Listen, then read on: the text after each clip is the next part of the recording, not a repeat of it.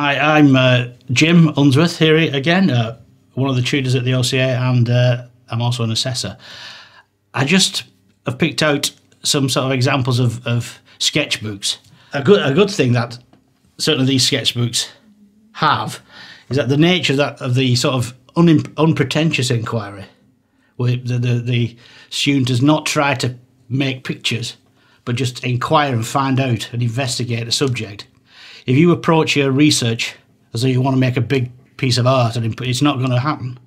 You have to get inside the subject, look at it from every angle, make your visual drawings of it, maybe make a few notes as well. Fundamentally, it is about inquiring, both in terms of the nature of your subject matter and maybe how to approach it in using your material, whether that's drawing or painting or sculpture.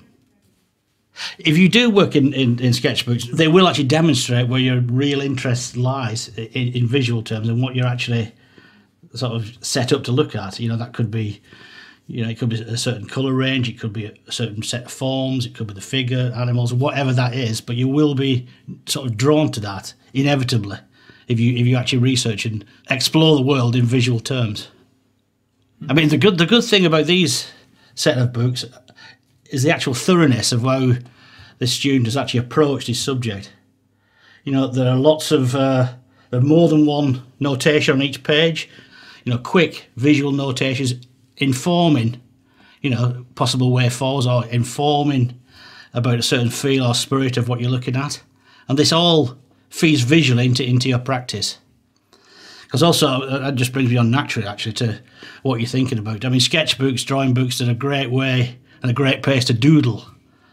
You'll see a lot of, certainly the surrealists, but anybody sort of doodles, and they're part of it as well, because you're sort of accessing your subconscious in some way, and that will come out. And there's some great examples in here of sort of real good observational work, juxtaposed with doodling and thoughts about, walking down the street or whatever, or just looking at something in a strange way.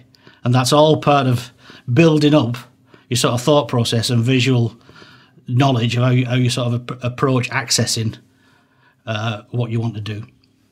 Drawing books are also a good place if you're walking around galleries or museums. You obviously have one with you, maybe in your pocket, where you maybe want to draw from antiquity, say if you're making sculpture or work out a composition of a painting. This particular student is his work's definitely much coming from the figure, so it's not surprising to find some drawings from Michelangelo in here, juxtaposed with somebody walking a dog down the street on the opposite page and a glass of wine on the next one. And that's the sort of visual mix that, if you approach these things in an open way, you could end up with. And ultimately, it'll all feed in. The main purpose of these things is to feed in to your practice, wherever that is, in painting, sculpture or printmaking or even into your more finished drawings.